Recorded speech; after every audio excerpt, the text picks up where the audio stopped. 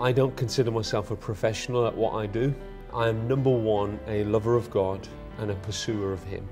So my heart, my soul, my mind, everything runs hard after Him. Secondly, my great joy is to be married to Esther. We've been married 17 years, and then we have 4 children. And then I get to work in this thing called Christian ministry. But that's fourth in my kind of whole thing. Jesus first, in knowing Him and walking with Him and having my own relationship that I feed in every day. So Jesus is no longer walking the planet as far as we know. What is the essence of Jesus? It would take literally hours, if not days and weeks, to look at this God-man, Jesus. I say God-man because He came down in flesh and He was a man, but He was God. He laid aside His divinity.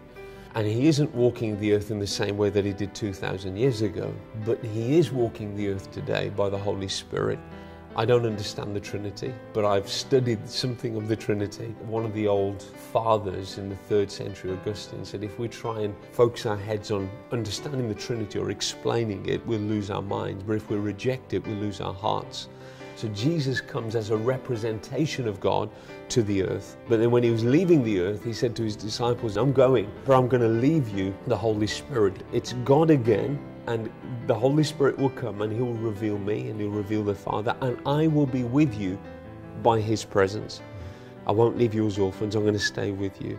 And I live with the reality of that truth every day, whether I'm sitting on a plane, whether I'm standing in a passport queue, or sitting in a hotel room having done loads of work for 2 or 3 days and I'm feeling a little bit like I miss my family, I miss my regular things that I'm used to, that the presence of God in all of those settings are the same. It's a living, active, very, very interactive relationship. It's faith in something we can't comprehend.